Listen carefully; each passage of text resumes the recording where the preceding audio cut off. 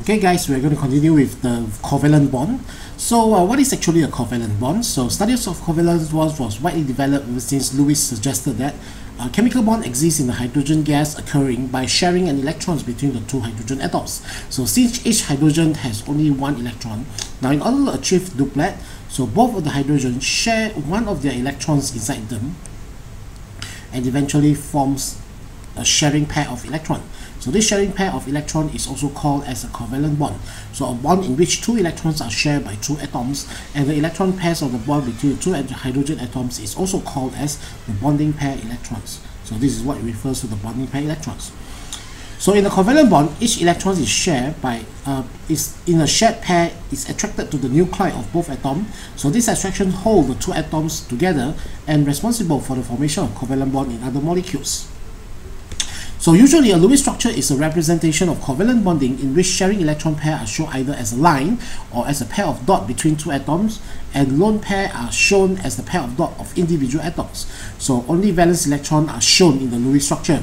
So for example, you have fluorine molecule. So fluorine molecule has the electronic configuration of 1s2, 2s2, 2p5. So the 1s are already in a shell which is closest to the nucleus, so they do not participate in the bonding formation. So in fluorine atom, which has the 7 valence electron of 2s2 to p5, so therefore each fluorine atom needed one electron to achieve octet configuration, which is ns2 and p6.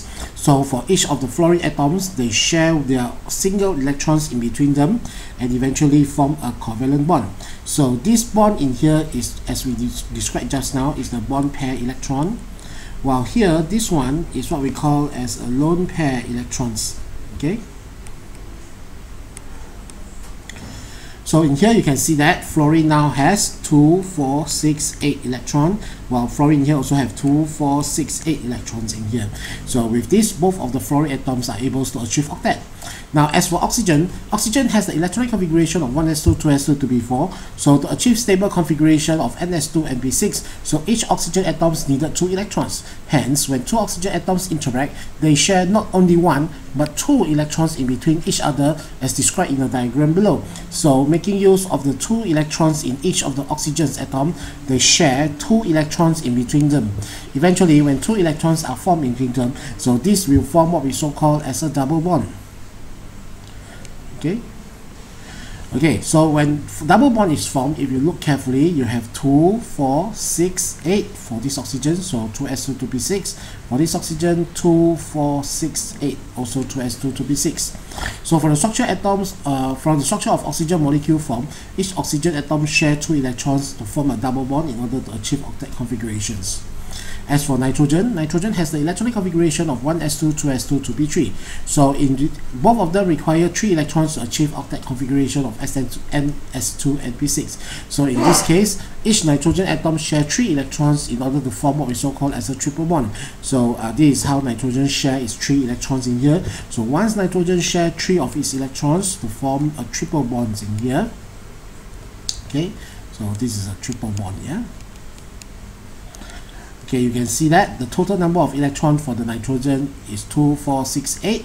So 2s2 to p6, 2, 4, 6, 8. So 2s2 to p6. So here are other examples of molecules that form covalent bonds for a few compounds. For example, water. So hydrogen 1s1, oxygen 2s2 to p4. So in order for water to achieve, hydrogen to achieve duplet, oxygen to achieve octet, so hydrogen share 2 electrons to oxygen in order to achieve 2, 4, 6, 8. So carbon dioxide, so in CO2, each of the carbons share 2 double bonds with 2 oxygen atoms in order for the carbons and oxygen both to achieve octet. So if you look carefully, this is 2s2 to p6, 2s2 to p6, and 2s2 to p6. So same goes with ammonia. So ammonia share 3 of the hydrogen atom. So you have 2, 4, 6, 8. So you have 2s2 to p6 for each of them of the nitrogen, and hydrogen have 1s2. As for ethene, so ethene, inside the ethene contain 1 double bond. So you have, because of this 1 double bond, so carbons are able to achieve octet configuration of 2s2 to p6, while hydrogen achieve duplet. As for hydrogen cyanide, hydrogen cyanide has 1 single bond with CH and 1 triple bond in between C and N. So this enables all hydrogen, carbon and nitrogen to achieve octet arrangement.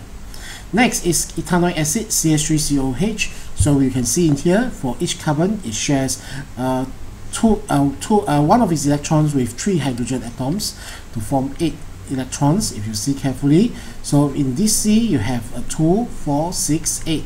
So 8 electrons also. And for each of the respective oxygen, they also achieve octet configuration. Now this is the structure for tetrachloromethane. So in tetrachloromethane, each of the chlorine shares 1 electron with carbon, while in order to help the carbon to achieve octet arrangement, so 2, 4, 6, 8. So chlorine also 2, 4, 6, 8. Whereas in ethane, between C and C atom, they share a triple bond in between them, so in order to achieve octets in here. So later we'll have a proper procedures for us to learn how to actually construct a Lewis structure systematically.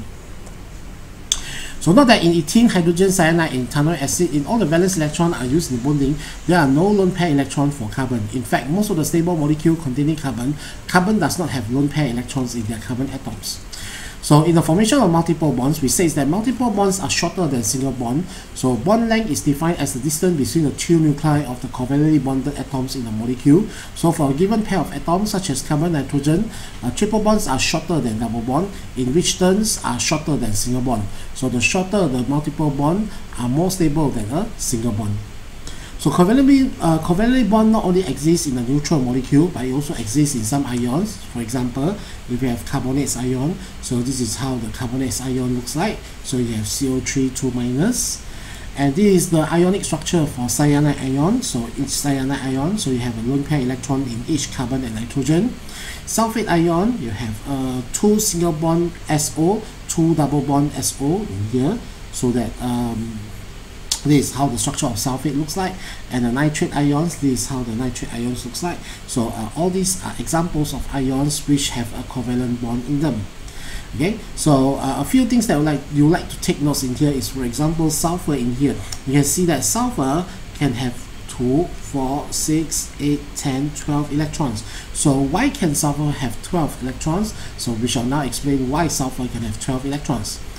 Now, from the Lewis structure sketch above sulfate, we can see that center metal atom of sulfur has more than 8 electrons. So for this molecule described, so we say that this molecule which has more than 8 electrons are usually located at period 3 and below, as the center atom has empty d orbitals available to expand the number of electron position in the center atom. So these center atoms from period 2, such as carbon, nitrogen, oxygen, fluorine, can only allocate maximum of 8 electrons because they do not have empty d orbitals available. For example, both phosphorus and nitrogen elements are from group 15 with a valence electron of ns2np3. Now, both of them can form NCl3 and PCl3 respectively when we add with limited amount of chlorine. However, under excess chlorine, only PCl5 can be formed, not NCl5. So why is it that only PCl5 can be formed but not NCl5? So this is due to phosphorus, which is a period 3, elements from a period 3 has empty d orbitals to expand octet. However, nitrogen, which is from a period 2, does not have empty d orbitals, okay, and can only allocate a maximum of 8 electrons in its shell. So that is why nitrogen cannot present in NCl5. So some of the other examples that can have more than 8 electrons are phosphorus pentachloride, okay, and then sulfur hexafluoride, bromine pentachloride, and xenon tetrafluoride. So you can see that most of the center atoms has either 10 or 12 electrons inside them, while the surrounding atoms are in octet arrangement. There are also some stable covalent compounds which have less than 8 electrons in their center atom, so we call this as an incomplete octet. So the center atoms are usually metals with great number of valence electrons with a small atomic radii, such as beryllium, boron, and aluminium. So there are only 3 molecules that we learned so far which has incomplete octet. So for example, BeCl2, so this is the Lewis structure of BeCl2, so note that B only have 4 electrons. Boron trifluoride is another example where if you note boron only have 6. Same goes with aluminium chloride, also have 6. So this compound possess stability due to their short bond length between the center atom and surround atom. So furthermore, they can form resonance structure between the center atom and surround atom, so which later we shall introduce what is this. There are also some molecules which contain an odd number of electrons. Among the most common compounds are nitrogen monoxide and nitrogen dioxide. So this is the Lewis structure of the nitrogen monoxide, so where you have a single electrons in here, whereas for nitrogen dioxide you also have a single electron in here, but pardon me, this should be contain another lone pair electron here. Okay, so for these odd electrons we call them as radicals. Okay, we call them as radicals. So most of these radicals are highly reactive. So the reason is because that there is a tendency for this unpaired electron to form a covalent bond with an unpaired electron. So for example, when two of the molecule of nitrogen dioxide combine, eventually you form a new compound of dinitrogen tetraoxide. So for your information, nitrogen dioxide is brown in color. So dinitrogen tetraoxide is colorless gas. So later we learn chemical equilibria. This too is a common gas that we'll discuss in terms of its usefulness. Okay, so I think that is all for the introductions towards the electrons. So I think this is the second video. We'll see you later.